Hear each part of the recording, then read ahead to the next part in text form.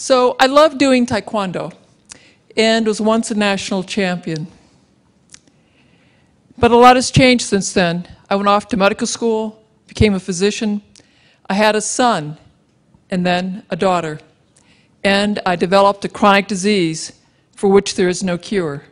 In 2000, when I was diagnosed with multiple sclerosis, I turned to the best MS center I could find, the Cleveland Clinic. I saw the very best doctors receive the best care possible, taking the latest, newest drugs. Still, by 2003, my disease had transitioned to secondary progressive MS. I took the recommended chemotherapy. I got the tilt-recline wheelchair. I had one with a motor I could drive around. I took Tysabri and then Cellcept, but continued to become more severely disabled. My disease had transitioned. I was afraid that I was going to become bedridden. I turned to reading the latest research using PubMed.gov. I knew that brains afflicted with MS over time shrank. I therefore went to every night reading the latest medical research about the diseases in which brains shrink. These diseases were Huntington's, Parkinson's, and Alzheimer's. I saw that in all three conditions, the mitochondria do not work well, leading to shrinking brains. With more searching, I found studies in which mouse brains and their mitochondria had been protected using fish oil, creatine, and coenzyme Q. I translated those mouse-sized doses into human-sized ones and began my first round of self-experimentation. The rapidity of my decline slowed, and I was very grateful, but I was still declining. Next, I discovered the Institute for Functional Medicine, and through their continuing medical education course, Neuroprotection, a functional medicine approach to common and uncommon neurological syndromes, I learned more brain cell biology and what I could do to protect mine. This is some of what I learned. We have 1 billion cells in our brains with 10 trillion connections. All of that connective wiring must be insulated with something called myelin, and multiple sclerosis damages myelin. In order to make healthy, robust myelin, your brain needs a lot of B vitamins, in particular vitamin B1, which is thiamine, B9, which is folate, B12, which is cobalamin. It also needs omega-3 fatty acids and iodine. This is a synapse. Those beautiful golden drops are the neurotransmitters. For your brain to make neurotransmitters, it needs a lot of sulfur and vitamin B6, which is pyridoxine. These are mitochondria. They're so beautiful. And they're so critical to your lives because it is the tiny mitochondria in each of our cells that will manage the energy supply for that cell. Without your mitochondria, you would be no larger than bacteria. In medical school, I had to memorize countless reactions involving my mitochondria, but I never learned which compounds my cells could manufacture and which I needed to consume in order for those reactions to happen properly. I now know that I need a lot of B vitamins, sulfur, and antioxidants for my mitochondria to thrive. And so I added B vitamins, sulfur, and antioxidants to my daily regimen. And then it occurred to me that I should get my long list of nutrients from food. That if I did that, I would probably get hundreds, maybe thousands of other compounds that science had yet to name and identify, but would be helpful to my brain and my mitochondria. But, I didn't know where they were in the food supply, and neither did the medical text nor the food science text with whom I consulted. But the internet did. And so that's really very helpful. So using it, I was able to design a food plan specifically for my brain and my mitochondria. And now, before I tell you what that food plan is, we're going to check in to see what Americans are eating. I'm going to start with you guys. So I want you to think back to the last 24 hours add up all the fruits and vegetables that you've eaten. Don't include potatoes or corn because those are starches. Now, if you could cover a dinner plate heaped high, raise your hand. Come on, don't be shy, raise your hands. Okay, now if you could cover 2 dinner plates, keep your hands up. Anyone can have eaten 3 dinner plates. Look around, see how few hands are up, okay? Now we're going to check with another family. This is from Hungry Planet by Peter Wenzel. It shows what this American family will eat in the coming week. Look closely, and you're going to see a lot of processed foods in boxes, jars, and other containers. This is how most Americans eat, and this is how most societies eat as they become more affluent. And it's likely why, as societies become more affluent, their health declines. This slide is from work done by Professor Lauren Cordain. He is showing the percent of Americans whose daily intake is below the recommended daily allowance for a variety of important nutrients. On the bottom half of the slide are you'll see that less than half of us take in enough B vitamins, vitamin C, and vitamin A.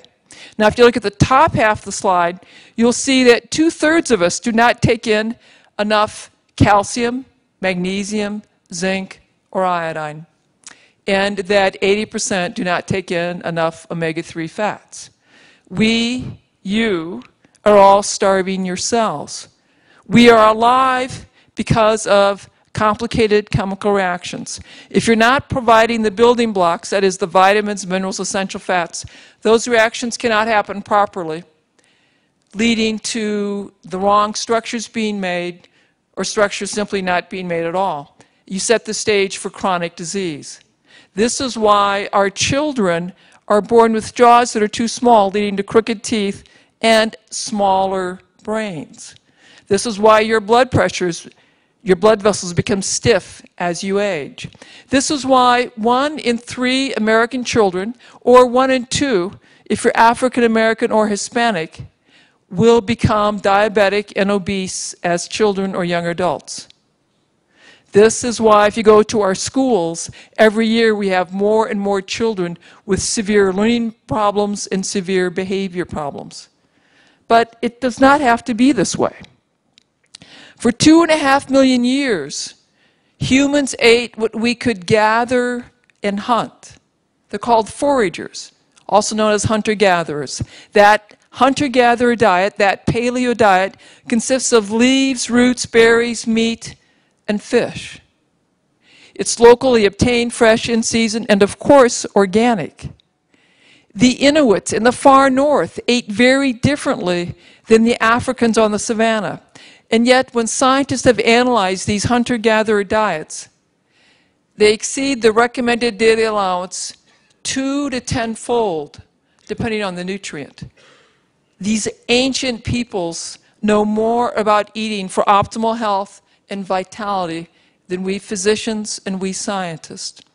The hunter-gatherer diet has more nutrition than the American Heart Association diet, more nutrition than the American Diabetes Association diet, and more nutrition than the USDA Food Pyramid diet.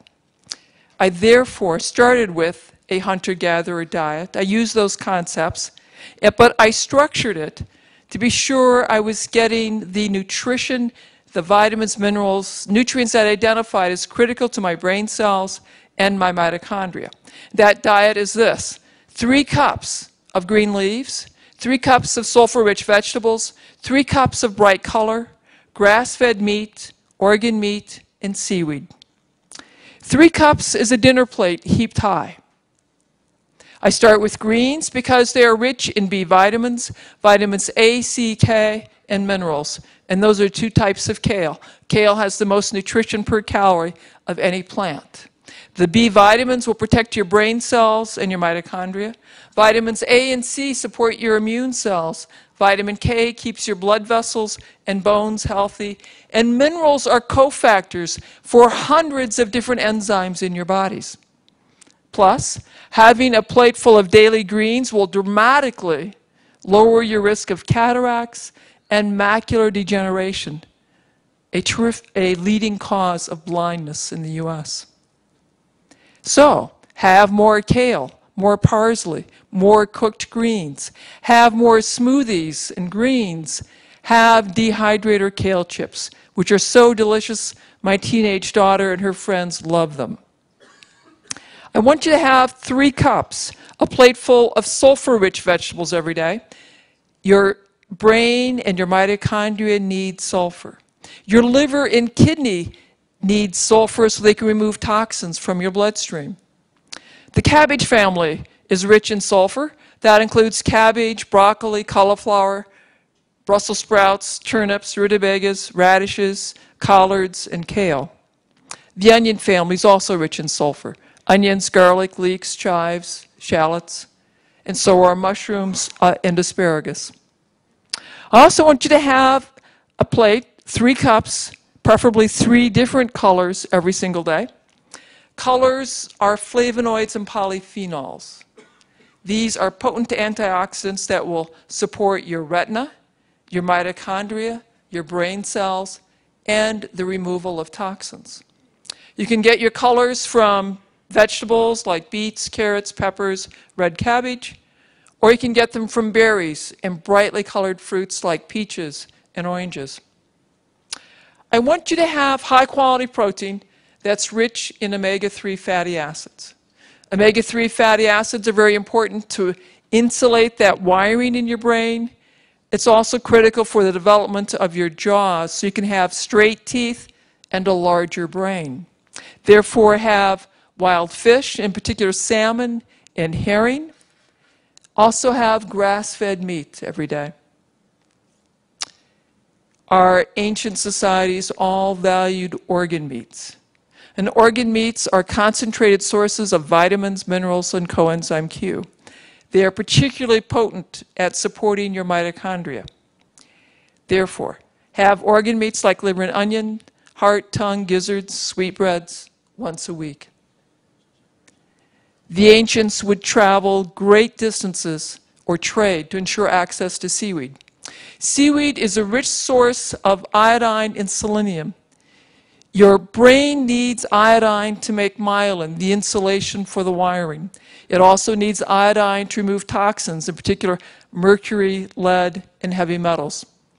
And adequate iodine lowers your risk of breast cancer and prostate cancer. Studies have shown that 80% of Americans have a relatively low iodine. Therefore, have seaweed at least once a week to ensure and maintain adequate iodine levels. Most Americans can't imagine eating 9 cups, 3 platefuls of vegetables and berries every day. But if you will commit to having 9 cups of these incredibly healthy, wonderful for you vegetables and berries every day, before you have grain, potatoes, dairy, you will have dramatically increased the vitamin and mineral content of your diet. Plus, you will have dramatically lowered the risk of food allergies. Food allergies and food sensitivities are far more common than we realize.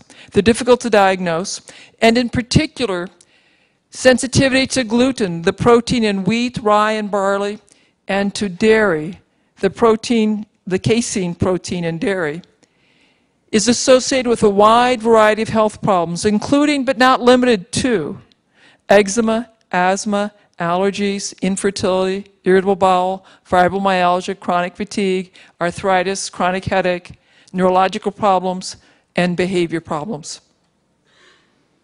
Yes, it will cost more to eat these beautiful vegetables and berries. But I assure you, you are going to pay the price. You will pay the price now for food that restores your health and vitality, or you pay the price for doctor's visits, prescription drugs, surgeries, missed time from work, early retirement, and nursing home care. The choice is yours. Okay, 7 years, I got the best care, the latest, newest drugs, and continue to get more disabled. By November of 2007, I could not sit in a chair like you are now. I had to be reclined in a zero-gravity chair like this, at home or at work or in bed. I could walk short distances using 2 canes. I was losing my keys, my phones. I was having nightmares that my chief of staff had pulled my clinical privileges.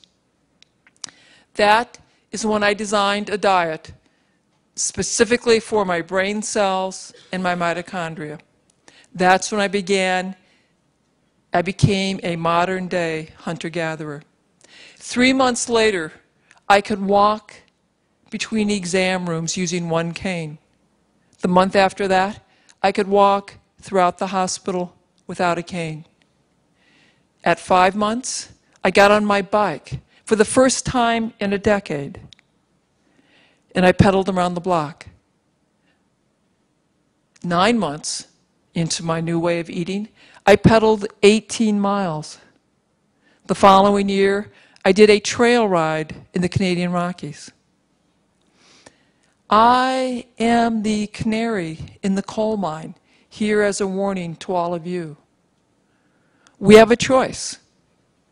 We can continue to eat that delicious, convenient, tasty, processed food and watch ourselves and our children grow steadily more overweight, depressed, and diabetic.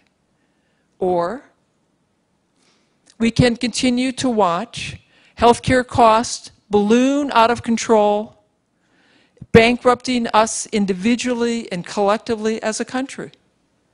Or we can eat for our mitochondria, eating vegetables and berries, grass-fed meat, organ meat, and seaweed, and have more vitality.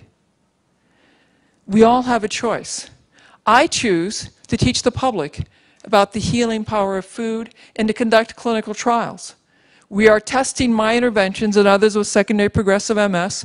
We'll present our research on Sunday at the 2011 Neuroscience Conference. The results are breathtaking. We all have a choice. I challenge you to become modern-day hunter-gatherers and eat for your mitochondria and become ambassadors for your mitochondria. For if I can rise up from a tilt-recline wheelchair doing this, imagine what eating for your mitochondria can do for you, your family, your country, your community, your world. We have a choice. What will yours be? Thank you.